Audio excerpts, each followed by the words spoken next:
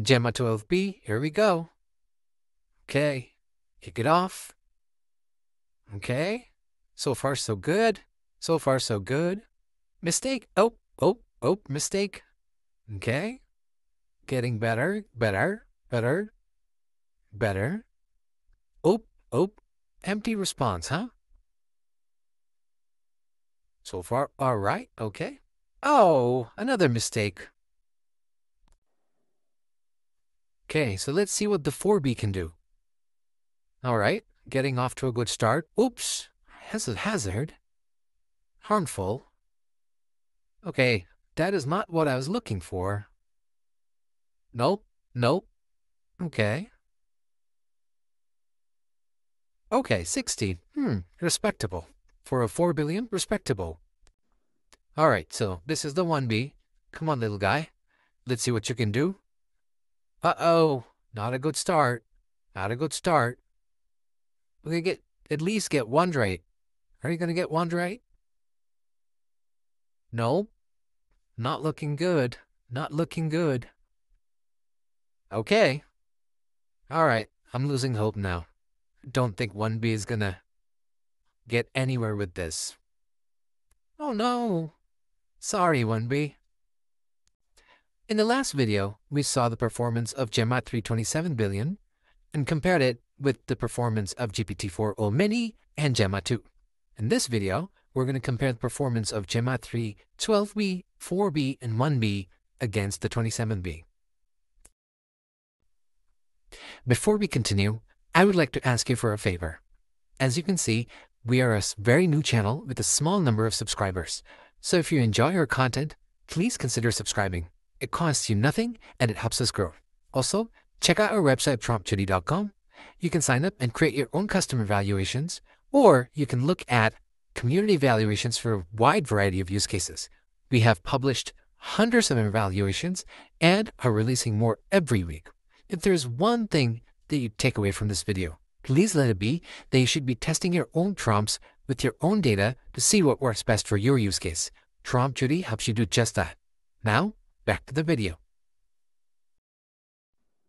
So before I go into the individual tests, let me quickly show you the high-level scores. This is the harmful questions detection test. This is a classification test.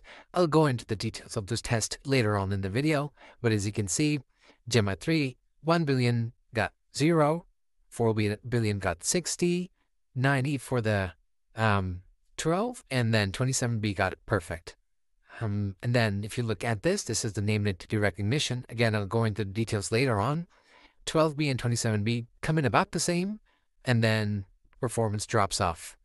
And then if you look at the SQL Query Generation, again, 27B is on top as usual, and then the scores drop off with the 3B or the 12B, 4B, and the 1B. And then the 1B got a 0 here. And then I didn't do the 1B for this one. I tried it, but it wasn't getting anywhere. So if you look at the scores, the 27B comes in a respectable 90, and then 75 for the 12B, and then 55 for the 4B. So let's dig into the tests. So this right here is the harmful questions detection test.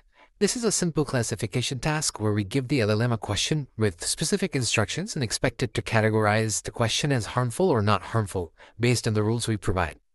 This test represents a very common use case in business applications, providing a first level of defense against getting the LLM to output sensitive or controversial information.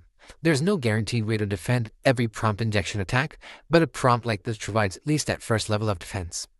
One of the benefits of using Prompt Judy is that you can constantly modify these instructions and test them against your validation dataset.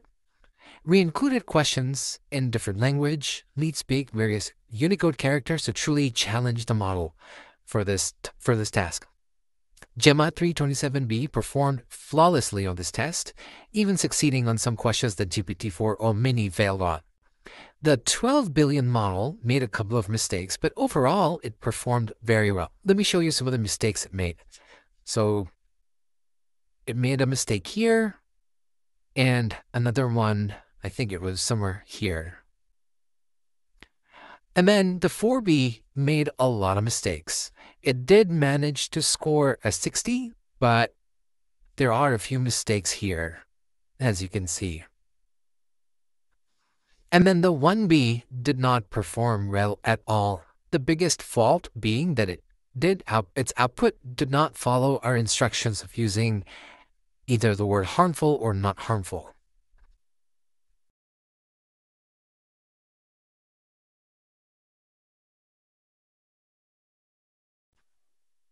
So now this is the named entity recognition test. This is a particularly challenging test because a single mistake in the output JSON results in a 0 score. For context, even the frontier models like GPT-4 or Claude 3.7 Sonnet score around a 90-95% on this test. So the scores we're seeing, especially for the 12B or in the 27B, are pretty impressive here. The prompt here is asking the LLM to extract structured information from natural language questions, identifying first names, last names, locations, and organizations.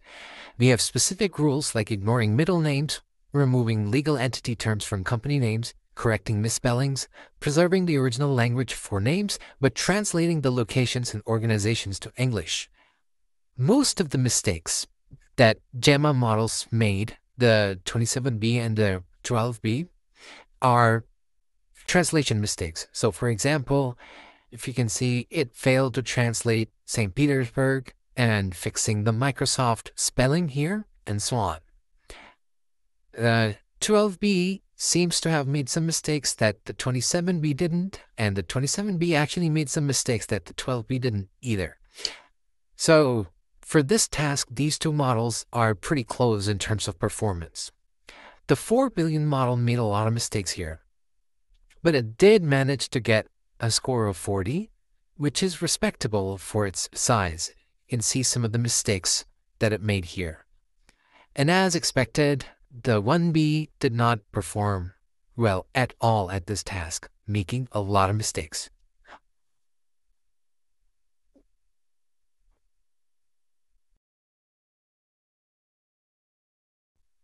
So this test is the SQL Query Generation test.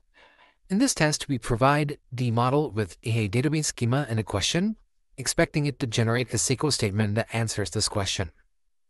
We have a specific set of rules, no data modification statements, clear responses if the question can't be answered with the schema, and returning results in the JSON format without explanation or comments. So as you can see, the performance steadily improves as the model size increases.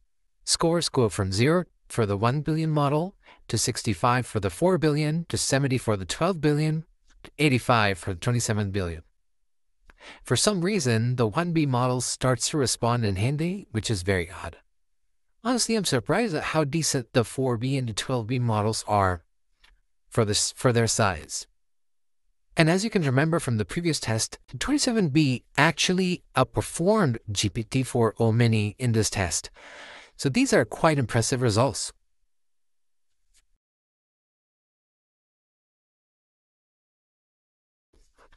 So now for the final test, the Retrieval Augmented Generation test.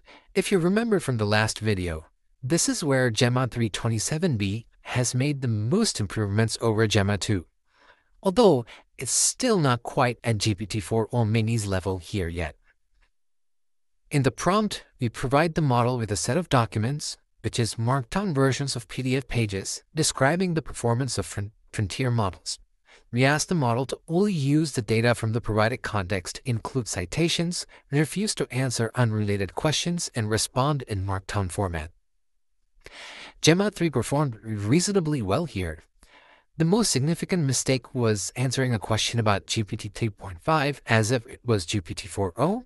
The correct response should have been to note that there is no information about GPT 3.5 provided in the context.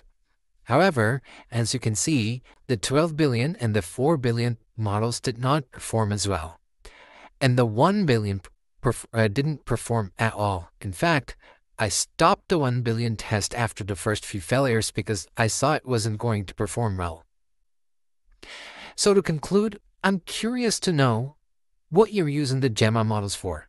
As you can see from the video, the 27 billion model is more than capable of handling a wide range of use cases. However, the 12 and the 4 billion models can be a decent alternative for edge devices. But I'm not sure if the 1 billion model is useful at all. What are you using the Gemma models for? Have you found the 1 billion model useful for any specific use cases? Let me know in the comments below. Thank you for watching, and I will see you in the next video.